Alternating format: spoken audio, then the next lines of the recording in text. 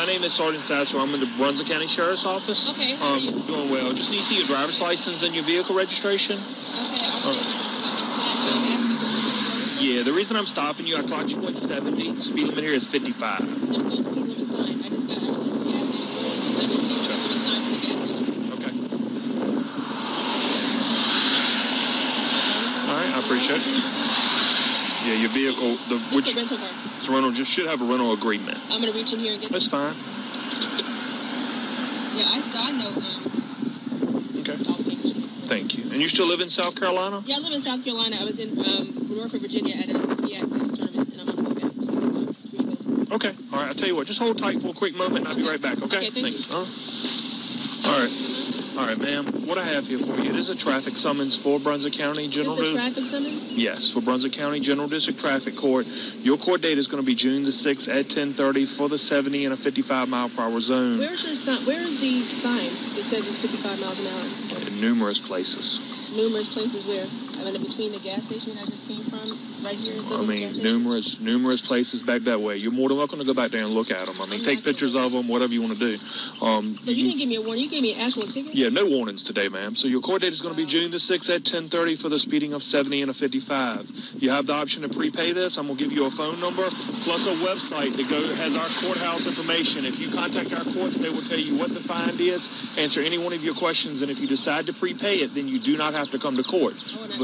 But if you want to prepay it, if you don't want to prepay it, then you have to come to court on June the 6th at 10:30. I'll hire an attorney. Need you to sign right here? I'm not going to sign that ticket. Ma'am. I don't agree. Okay. But I don't have to sign it. So, ma'am. But I appreciate it. Hold on. All right. So, what you're signing here is a promise to either come to court or a promise to prepay. It's not an admission of guilt. It's only a promise to me that you're going to get it taken care of by either coming to court or prepaying it. If you refuse to sign the summons at this point, I'm going to have to get you outside of the police car, outside of this car. I'm going to place you under arrest and take you in front of a magistrate. I will get your vehicle towed and go from there. So, yes, ma'am, you do not have a choice. You have. On the phone. I don't care about that. You do not have a.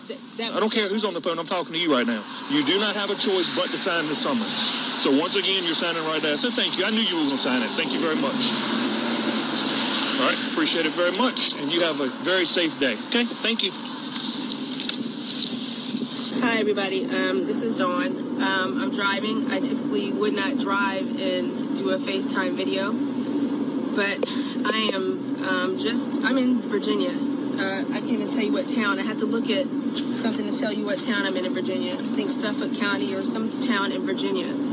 And I just was threatened by this police officer, and I want all of my African Americans and people of color that are out there are going to know exactly what I'm talking about, and I want to get a check-in on our people. But I'm on this route called 58 West. It's right off in between Virginia as you go to Richmond. It's a cut through between Norfolk and Richmond, and I have had a traumatic experience. And I want the people who are not African American, who know me, to really get where we're coming from. Every time, when I saw the police pull up behind me, the state trooper, I was immediately afraid. I was on the phone with my cousin Patrice, and I had her on speaker because I was on Bluetooth. I'm in the car. The man threatens to pull me out of the car.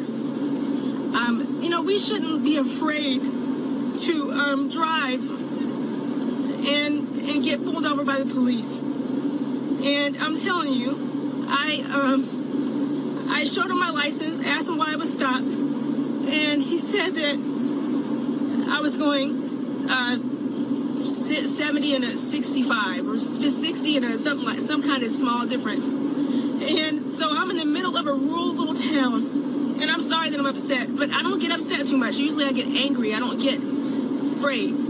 But and I protested a lot. I'm 50, but when I'm in my day, I would say, I did a lot of protesting and a lot of fighting just so things like this would not happen to us. But I get pulled over by this white cop, and he said he's Sergeant somebody, and I asked him what the stop was for, and he told me that the 7 mile an hour difference, or whatever this was, and the speed difference. I saw no traffic signs, by the way. No traffic signs by the time I stopped at a convenience store to get a banana. And by the time I had gone to where he immediately pulled me over when he saw me, I gave him my license registration for the rental car that I'm driving. I just come back from the MEAC conference. My daughter was playing tennis in the MEAC conference championship. I'm on the way back to Greenville, South Carolina. The cop comes back with the ticket. I'm on the phone with my cousin. She's saying, stay calm. I'm nervous, having both hands on the wheel, feeling all afraid. He comes back, and when he comes back, he gives me the ticket. And I said, so this is not a warning ticket. So that I didn't see any signs. There were no signs. He said, well, you can go back and look for signs. I said, okay, so this is not a warning ticket. He said, no, this is not a warning ticket. So I said, okay. And my cousin's on the phone on speaker. He can't see that she's on the phone because it's on speaker on the other chair.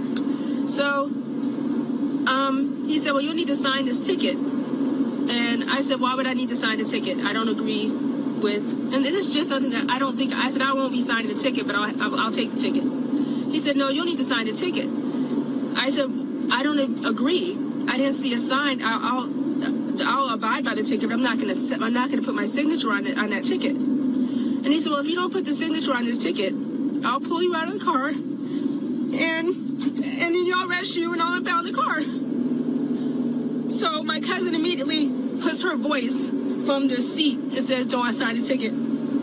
Because my natural instinct, for anybody who knows me, knows that I do not like to be told what to do. I abide by the law, I'm respectful of the law, but you can't make me sign a ticket. So I went ahead and signed the ticket only because I was immediately afraid, and he looked like he was ready for me to pull me out of the car. He didn't say, I'll ask you to step out of the car. He said, I'll pull you out of the car, and I'll arrest you, and I'll impound your car. And he said, so then I signed, then Patrice said, sign a ticket. And I said, okay. So I went, and he said, well, I don't care. You're going to get out of this car. I'll just pull you out of the car. After he heard her, he thought that was me. So I signed the ticket. And I just want to show you what area I'm in. This is the area I'm in the middle of this kind of stuff. This is where I am. So it's not like I'm not afraid, because this is where we got lynched.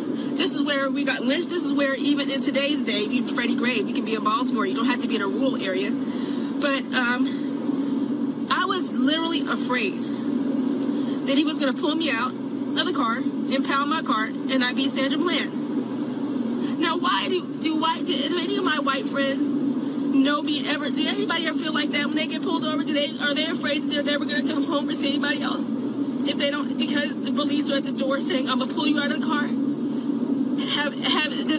Why do only African Americans and people of color know what I'm going through right now? The only reason I was able to and then I sat there, I signed a ticket, and he said, I knew you'd do the right thing, and then he patted the side of the car, and he said, have a great day. He said, I knew you'd sign it, kind of sarcastically. It was a very controlling, bullying experience, and no one should threaten to pull me out of a car just because I haven't signed a ticket, because I have a right not to sign the ticket. I didn't say I wasn't going to comply. I said, I don't think I need to sign that ticket. So we shouldn't have to experience this. I'm tired of it. I'm tired of it, not just for me. I'm 50 years old. I've been through this many times. Everybody I know that's African American has been through this at least one time, if not 10, and knows it. So I am just coming to you guys. I'm just, I guess, upset.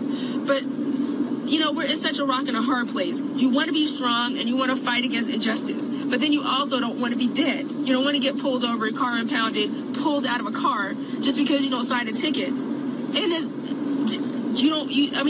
I don't have to sign a ticket.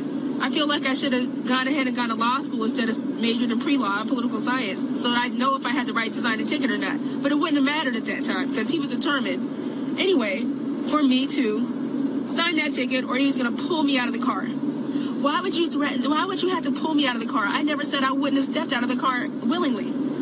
So this is what we go through on a beautiful day, on the way driving. I was having a good day, talking to the phone, but this is what we go through all the time. And he just walked off, the bully that he was, proudly, happily, like he had accomplished something by degrading me as an African American, as a citizen. And I was in the middle of areas where I know there were tons of slaves. I was in the middle of areas where there were open fields of plowed areas. And the first thing I thought about is, this is nothing compared to what our people have gone through. But why are we still going through this now? Why am I afraid at a traffic stop? So I'm crying on the phone. My cousin Patrice gets on the phone, "Are you okay?" Of course, I start crying because I'm afraid and I'm uncomfortable. Because he threatened to. Why would he? You know, I felt that if he had pulled me out of the car, what would have happened next? This is how we live as African Americans. Doesn't matter about our socioeconomic income or our careers or what we're doing. The cop pulled me over. He can pull me out of the car if he wants, whether we're doing something or not. Whenever he wants, he can impound the car, and I can be Sandra Bland. So I just wish I knew what we could do about this. It shouldn't happen. It happens every day, thousands of times a day. But I'm just tired of it. I'm tired of it, and I don't know what to do about it anymore. I used to think I used to know what to do about these things when I was NAACP and I was in college and I was younger. But now I'm just angry, but powerless. I literally felt powerless when he told me that I'll pull you out of the car and impound the car. And pulling you out of the car seems small in general if you're not African American. Pulling you out of the car doesn't seem like a big deal. But when you're African American, you get pulled out of the car, you get shot, or you get tased, or you get Sandra Bland if you're a woman. Who knows? But I was very polite. It doesn't matter how polite you are. It's all sick, crazy bullying, and the police are ridiculous. And I'm not even gonna generalize and say some police. I'm just gonna give it to, if you let your blue brother in arms treat any person like that and threaten to pull him out of the car just because they don't want to sign a ticket that they don't have to sign. All I had to do was show up in court or follow the ticket. He'd already signed the ticket. Why do I need to sign the ticket? Again, if my cousin Patrice wouldn't have said Dawn signed the ticket, I wouldn't have signed it, and I wouldn't even be on this video right now. Who knows what would have happened to me? So I just wanted to give you guys an update on that. And I normally don't emote and become emotional on Facebook. That's not my personality type. I don't even like crying, honestly. But this is just every time I see a police car, this is what happens.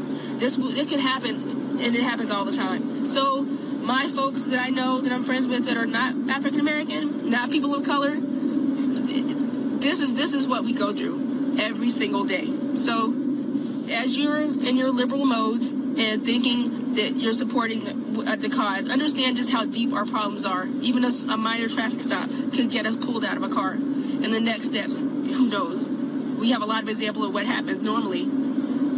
So normally it's Sandra Bland situation or anything else. I see Charlene. Do you want to have a complaint? His name is on the ticket. Oh, I will be making a complaint. But Charlene, thanks for that. But I will make a complaint and file a complaint because I'm not going to pay that ticket. It's just the idea that you can be, that can happen to you. You can be, somebody can threaten to pull you out of the car. Just because I didn't want to sign the ticket. You can threaten to pull me out of the car. That is racist. And this happens every single day. And I am so tired of it. So, I have a lot of friends of all diverse backgrounds. If you are not African American and you are my friend, watch this whole video and share it. And help end the racism that we go through every single day for no reason. So, oh, hey, Kim. But this is, you have to watch the video, Kim. You'll see why I'm upset. Because, I never do this. I try to keep it positive on Facebook and encouraging, but I just was bullied by a racist cop who threatened to pull me out of a car in the middle of nowhere, where I could have been the next victim of police abuse with no repercussion. It could have happened very easily. So watch the whole video, Kim, and thank you guys for watching.